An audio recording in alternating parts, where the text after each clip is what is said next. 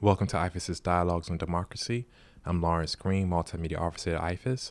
I'd like to welcome Dr. Beata Martin-Rozumiłowicz. Dr. Rozumiłowicz is the Regional Director for Europe and Eurasia at IFES. So let's get started. Can you share a personal experience or encounter in the field of democracy and governance that has inspired or marked your work? Absolutely.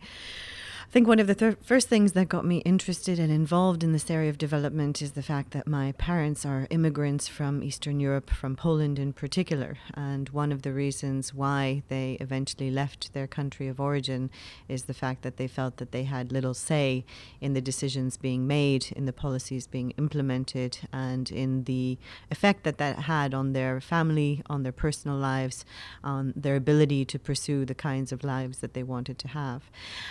So I think, with the fall of the Berlin Wall in 1990, with the fact that I grew up speaking Polish, it sort of became a natural draw for me to look at these countries that were making transitions to democracy, to look at ways in which I personally could be more involved and help individuals in those countries express themselves, express their voice, have more of a say, and hopefully lead to a process which would lead to a country where people wanted to stay, wanted to see develop, and wanted to live in the longer term. And I think in many of the countries that is happening. I personally have just returned back from 6 years in Warsaw, and I can say it's probably the most vibrant period in that country in the last maybe 150 years. And you really see the impact that those kinds of changes make in people's everyday lives. And how would you define a healthy and sustainable democracy? And what role do elections play in ensuring democracy is thriving and alive? No, I think one of the key elements is that element of voice. It's the ability of people to be heard, people to be able to express how they feel about the things that are going on in their country, and to do that in an informed way. And I think that really is the sort of hallmark of a healthy democracy, that every individual has an equal right to be heard in the same way, to influence the politics of that country in the same way, and also to receive the same level of information to be able to make the choices in an intelligent and informed manner. I think in many of the countries around the world, there still is a problem that either many groups are disenfranchised, they don't have the same rights effectively that other people do. There is also a varying level of information that's provided to citizens in many countries.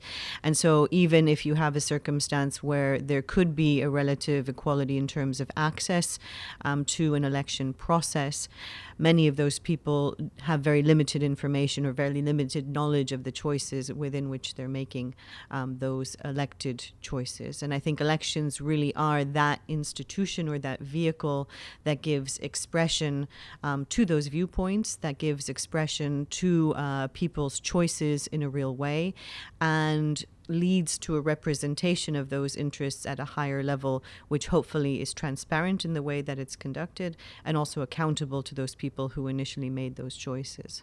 So speaking of elections, can you comment on the importance of persons with disabilities participating in the electoral process, and also, of course, women participating in the electoral process as well, getting involved in politics and making their voices heard? I think all of these groups are crucial to a credible and trustworthy election process.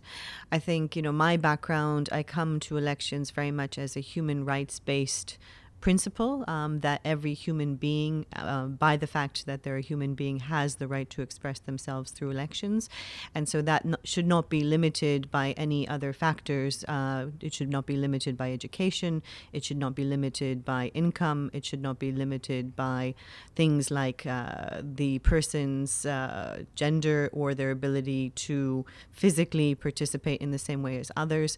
Everyone should have rights which are equal across the board. And the role of an election administration is to be able to facilitate those individuals to express that right in an equal way on the same basis. So I think it's really crucial that marginalized groups, women, persons with disabilities, other groups as well, minority groups or indigenous groups, are given the same rights, and that an election administration focuses on those elements to try to ensure that individuals can vote in the same way, to have their vote respected in the same way. Well, thank you very much for being a part of this podcast. Thank you very much.